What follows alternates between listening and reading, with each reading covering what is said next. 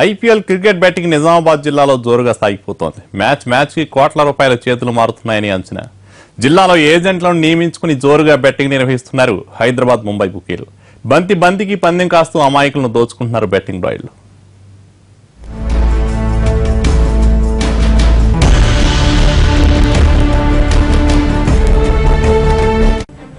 ఈజీగా డబ్బు సంపాదించాలి, పెద్దగా కష్టపడకూడదు. రాత్రికి రాత్రే లక్షాధికారులైపోవాలి, ఒక్క రాత్రిలోనే జాతకం తిరిగిపోవాలి. ఇలా కలలు కంటున్న యువకులంతా క్రికెట్ బెట్టింగ్ కు అట్రాక్ట్ అవుతున్నారు.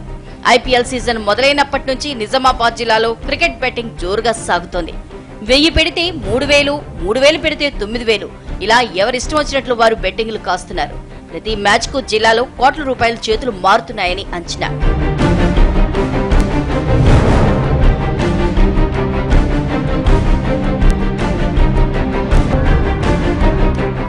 జిల్లాలో బెట్టింగ్ వ్యవహారం గుట్టుచప్పుడు కాకుండా ఫోన్ల మీదనే సాగిపోతోంది.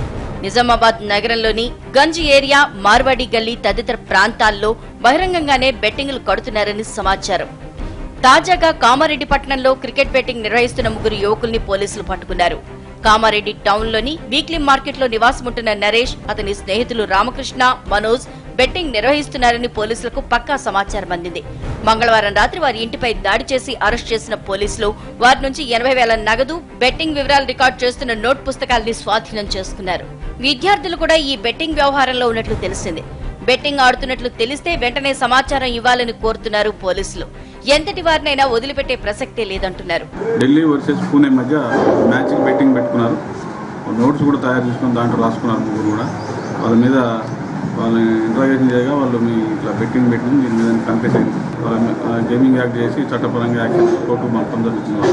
1000 రూపాయలు పెట్టి ఈ జూదం ఆడుతూ జీవితాన్ని ఖరాబ్ చేసుకుని, స్టడీని ఖరాబ్ చేసుకుని, భవిష్యత్తుని పాడు చేసుకుంటారు. కాబట్టి కామారెడ్డి పట్టణ ప్రజలకు విజ్ఞప్తి ఏంటంటే, ఇటువంటి బెట్టింగ్ ఎక్కడన్నా సమాచారం వస్తే మాకు ఇన్ఫర్మేషన్ ఉంటే ఇమ్మీడియట్ మాకు సమాచారం అందితే వాళ్ళపై చట్టపరంగా సీరియస్ యాక్షన్ తీసుకోవడం జరుగుతుంది.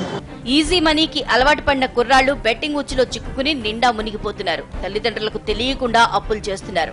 ఆ అప్పులు తీర్చలేక నేరాల బాట పడుతున్నారు. అప్పులోళ్ళు ఇంటి మీదకు వచ్చేదాకా తల్లిదండ్రులకు తమ పిల్లల నిర్వాకాలు తెలియటం లేదు. జిల్లాలో బెట్టింగ్ వ్యవహారంపై పోలీసులు మరింత సీరియస్ యాక్షన్ తీసుకోవాల్సిన డిమాండ్స్ వినిపిస్తున్నాయి. లేదంటే మరికొందరు యువకులు ఈ ఉచ్చులో పడే ప్రమాదం ఉంది.